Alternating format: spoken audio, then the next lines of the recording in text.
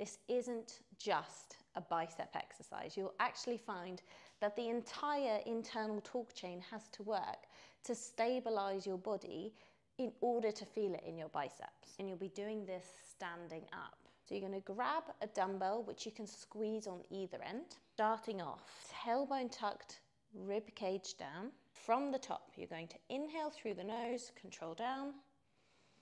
Exhale through the mouth up.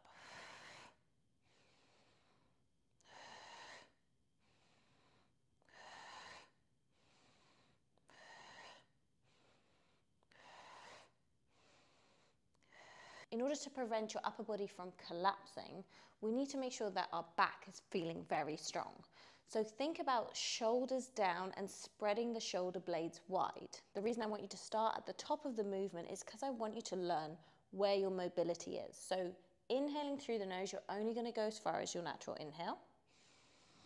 And then you're going to control up. Use the power of the exhale through the mouth to bring the dumbbell back up. Notice how my elbows are not pinned back here.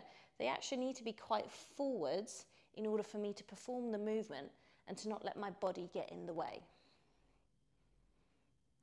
You'll find that your pecs have to work, your teres major has to work, your core, your psoas and your external obliques, your pelvic floor, and your glutes. Predominantly, the entire internal torque chain has to stabilize so you can feel it in your biceps.